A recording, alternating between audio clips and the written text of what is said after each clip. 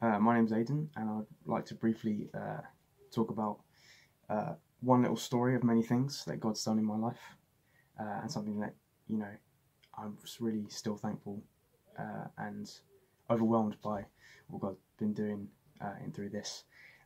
So, coming out of A levels from May 2019, I was really fearful about what I was going to do.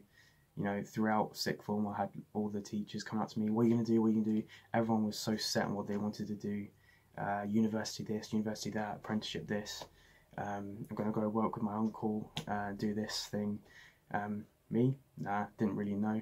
I was I was so infatuated in serving and getting involved with youth ministry in church and other kind of Christian youth organisations.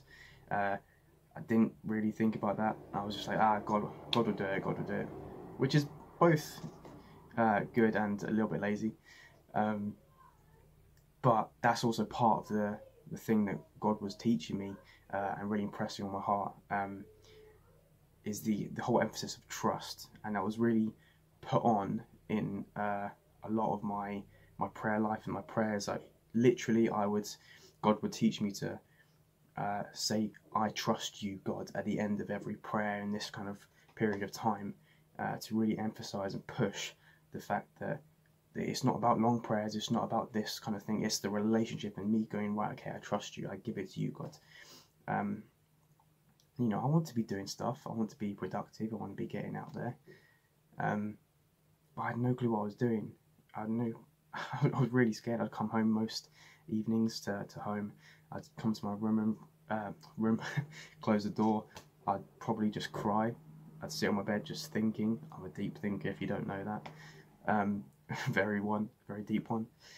And yeah, I'd just cry. I'd just get so scared or worried. But then this prayer and this heart to just trust God.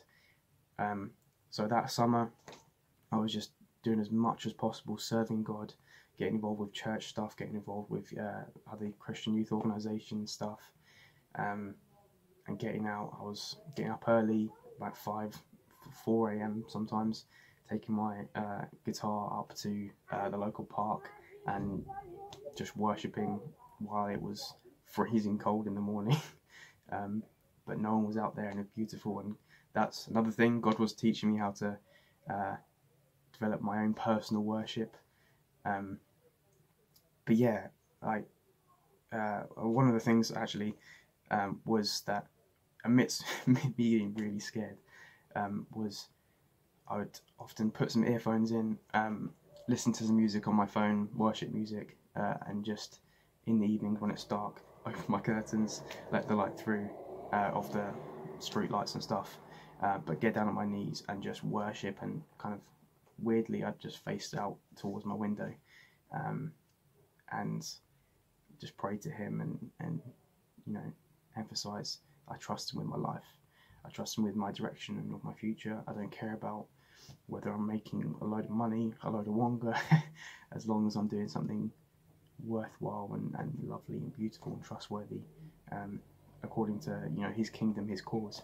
Now, part of that prayer was that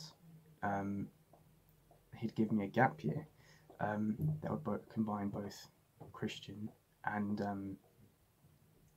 kind of outdoorsy military elements. And funnily enough, after praying for that for about 2 weeks or so, maybe 3 weeks at most, I was going through Facebook, which, by the way, I never go on Facebook, and this perfect gap year popped up, that I'd never heard of, which apparently I only find out now that all my parents and people at church know about Rock UK, and I'm getting outdoors, I'm doing the things that I'd always wanted to do and learn, really, and getting discipled at the same time and developing my relationship with God.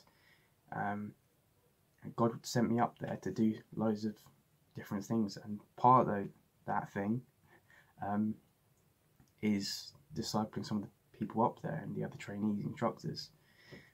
It was just beautiful to get to spend time with them disciple some of them, evangelize to some of them, and at the same time develop my relationship with God, and the Father and I just going further and further into our relationship. And yeah, I'm not going to go over too long, but I've got so much stuff to that, and it's so thankful to God in that. So really want you to be encouraged, and put your trust in God, seek Him earnestly, and but seek first the kingdom of God and His righteousness, and all these things will be given unto you. Food, clothes, water, and stuff. And God will give us the desires of His heart, as long as our heart is put in line with Him. And everything just steps so perfectly in line when we're in line with Him. And yeah, I get so excited now.